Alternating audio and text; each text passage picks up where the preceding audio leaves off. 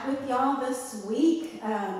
Before the teaching, I'll share a little bit more, but I'm a grandma 3 times over, so very exciting. But I missed y'all last week. But anyway, I will share more. But I am up here to introduce a dear friend, one of our leaders here at CBS, and an incredibly talented artist, and talented in many other ways. But this is our Jamie Bomonsky, and she is going to share about her painting. So I'm so excited. Thank you, Jamie.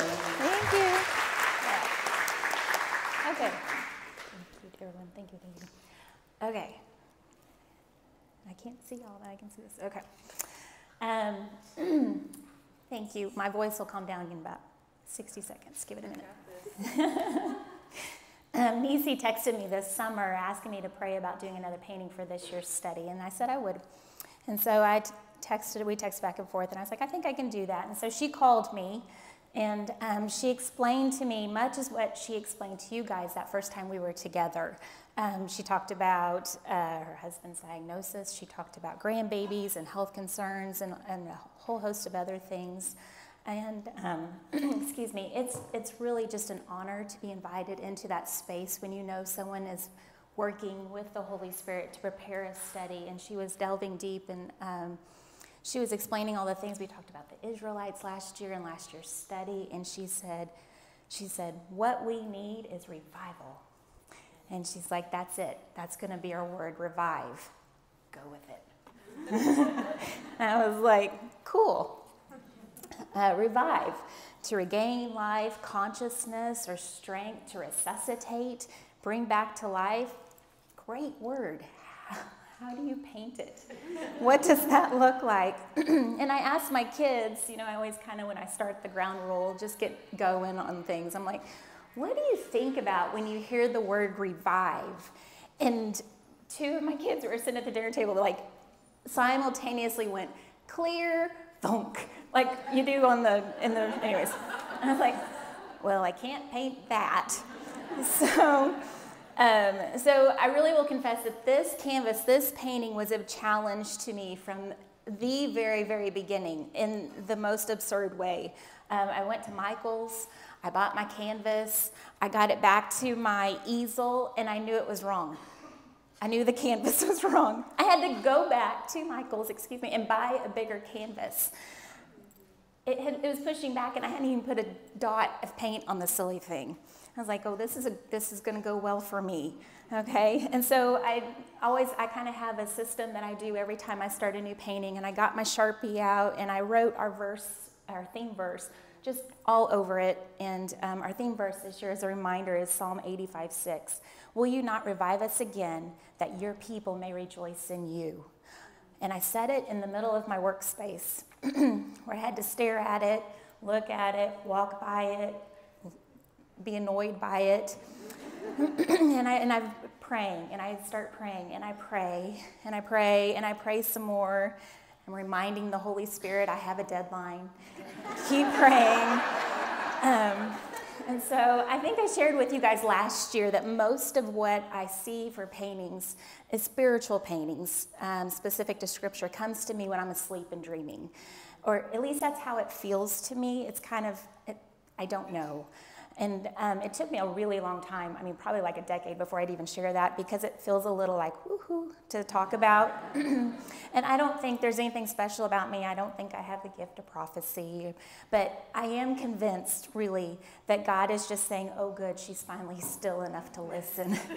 So that's how it started coming to me. The picture started coming to me. And what kept coming to me was Ezekiel 37.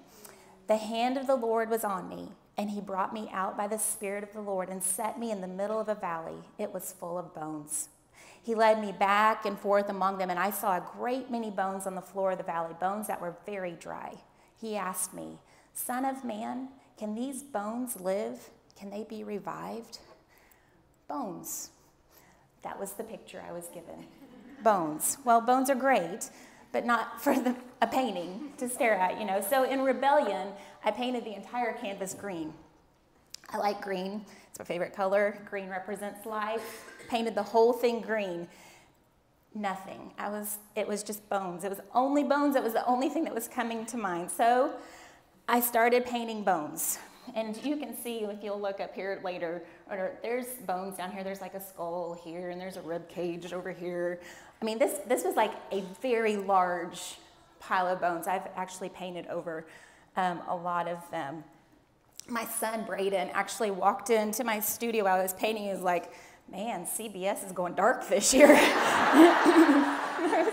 And it was just awful. It took me forever. It was like heavy. The colors were dulled. It was not beautiful. And I just kept praying, God, how are you going to revive this? So I started calling it the death canvas. For about a week, I couldn't even touch it. I had painted it all green in rebellion. I had a pile of bones that were terrible. And so I had been reading Ruth and 1 Samuel, and I thought, oh, Ruth, wheat. Wheat is beautiful. I'll paint wheat all over the bones. And no, I just knew it wasn't right yet. So I kept reading and I kept praying. When I was in the 4th grade, I had to memorize Hannah's prayer. Shout out to Mary Rose Rosenbaum for making me do that. And it wasn't until I was rereading it for this canvas that the Lord highlighted one specific verse from this prayer. 1 Samuel 2:6 says, "The Lord brings death and makes alive. He brings down to the grave and he raises up." And that was it. I wrote the entire prayer all over those bones about 4 times. Just kept writing the prayer over and over all these dead bones. I knew that the painting was supposed to be living water, and I knew that it was going to have lavender. And again, that's just all chalked up to the Holy Spirit, pictures I had been shown, but I had no idea what the main subject was going to be. All I had was, how is this death going to be turned into life? What was going to revive it? I should mention, this is about the first time that Nisi texted me, "How's the painting going? Can I see a picture?" No. So then I Googled the word bitter. And I'm not sure still if it was because of how I was feeling about this silly painting or if it was because I was reading about Naomi at the time. But as you know, when you Google stuff, lots of things come up. And I kind of was just scrolling through, but what caught my eye was a picture of a lavender flower. Bitter root. Bitter root is a small perennial plant that grows best in areas found in low and mid-range elevations. You can often spot bitter root growing in grasslands, bushlands, and forests. Bitter root will thrive in rocky or gravel-like dry soil, as the plant is known for its ability to regenerate and revive itself even when the root system is seemingly dry and dead. It comes to life. Well, cue the tears. That was it. This was the Ruach. This was what God was going to breathe in. And I actually have Ruach painted right here. It kind of blends in. It's in Hebrew. That was it. An extra just little tidbit about bitter root that is beautiful. It was called black medicine by Native Americans, and it was renowned for its awful bitter taste, but it's still known for its heart health properties. And some of the things that are really hard to swallow and bitter, man, that's what refines us and makes our heart well. God is so faithful, y'all. Once I had seen these flowers, I knew that was it. I couldn't get them on the canvas fast enough. It's kind of manic. I was like, just painting it really, really fast to get them on there. And all the pieces kind of finally came together. The life that was to be painted over the death. The bitter root represented Mara changing back to Naomi. Hannah's womb being brought to life. Ruth's faithfulness being rewarded by a whole new life through whom the Lord would bring our Savior. God providing Samuel and then David in a time of spiritual drought. Our God is in the business of taking things that look dead, hopeless, lifeless to us and creating life. I hope that when you look at this painting, you'll be reminded that nothing is completely lost to God. We know, for the Lord sees not as man sees. Man looks on the outward appearance, but the Lord works on the heart. Those children that are lost, those relationships that are like a wasteland, those giants that are focused on causing us harm, those places where we only see death, our God will breathe Ruach, the rushing breath of life, over them, and we will be revived. Let me share one last verse, because this is where we started, where God started with me in Ezekiel with those bones. This is what the sovereign Lord says. My people, I am going to open your graves and bring you up from them. I will bring you back to the land of Israel. Then you, my people, will know that I am the Lord. When I open the graves and bring you up from them, I will put my spirit in you, and you will live. And I will settle in your own land, and then you will know that I, the Lord, have spoken. I have done it, declares the Lord. Thank you.